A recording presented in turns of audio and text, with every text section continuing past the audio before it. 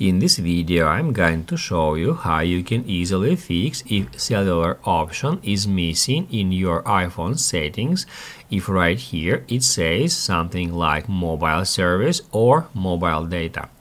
Just be sure to watch the video to the very end so you don't make any mistakes. Basically, guys, all we have to do, let me show you from the beginning, all we have to do is open up settings. Then scroll down and tap at General. That's where we can easily find language and region. Just scroll down a bit until you find it here. Get into it.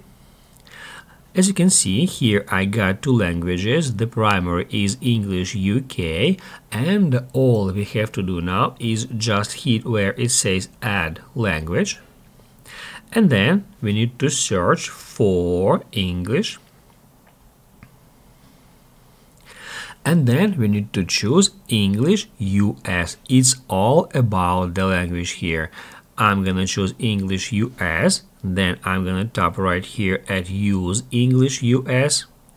And then after a while, as the English is set as my primary language on my device, we can find out that now mobile services is called Cellular.